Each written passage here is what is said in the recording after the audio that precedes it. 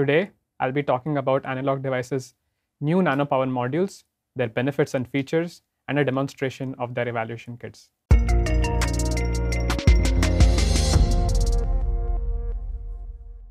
Hello, my name is Chinmay Honrao.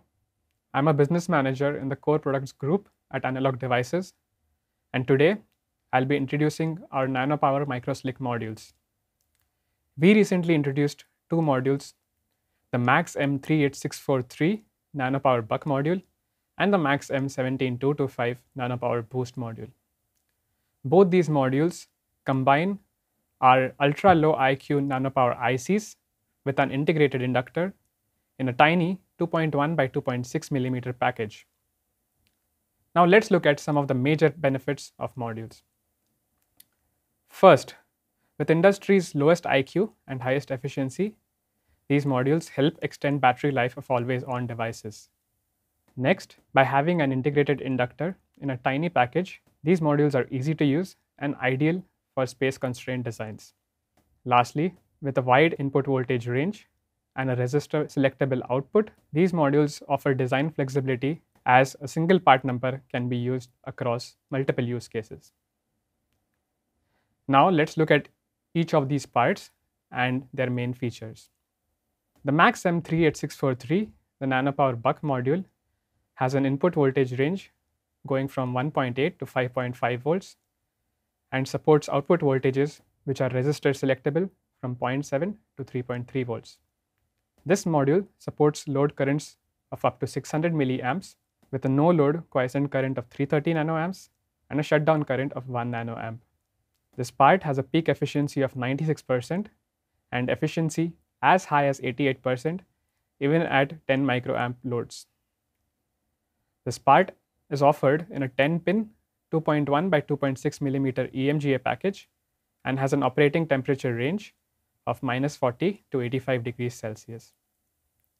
Next, the MAXM17225 nanoPower boost module has an input voltage range going from 0.4 to 5.5 volts and boosts it up from 1.8 to 5 volts. This part has a peak inductor current limit of 1 amp and an ultra-low IQ of 300 nanoamps with a shutdown current of only 0.5 nanoamps.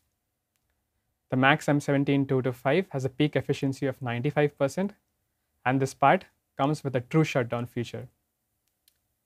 This part is also offered in a 10-pin 2.1 by 2.6 millimeter EMGA package and it has an operating temperature range going from -40 to 125 degrees Celsius. Now, I'll pass it over to Bill, who will demonstrate the evaluation kits for these modules. Hi everyone, my name is Bill Quach. I'm an application engineer with Analog Device. Today I'm going to show you how to bring up the MAXM38643A EV kit. To bring up the MAXM38643A EV kit, we need three pieces of equipment. We need a power supply, we need an electronic load, and a digital multimeter. Before connecting the EV kit to the equipment, we will first need to make sure that the jumpers are configured correctly. Jumper JU1 should have a shunt connected between pins 1 and 2 to enable the EV kit. Jumper JU2 will select the output voltages. Currently, jumper JU2 has a shunt connected between pins 1 and 2, which will configure the EV kit output to be 1 volt. After the equipment is connected properly, we will set the power supply to 1.8 volts, which is the input to the EV kit. The electronic load is set to be 100 milliamp. Turn on the power supply and the output will measure 1 volt. To have a different output voltage from the EV kit, we can reconfigure jumper JU2 so that it will give a different output voltage. In addition to the MAXM38643A, which is a step-down converter, we will also show you the step-up version. The step-up version of the converter is the MAXM17225 EV kit. The equipment required for the MAXM17225 EV kit is the same as the MAXM MAXM38643A, which are three pieces of equipment: the power supply, electronic load, and DMM. Setting can be set up as the same. We can set up the power supply to be 1.8 volt, and same electronic load to be 100 milliamp. For the step-up version, the output will be stepped up to 3.3 volts.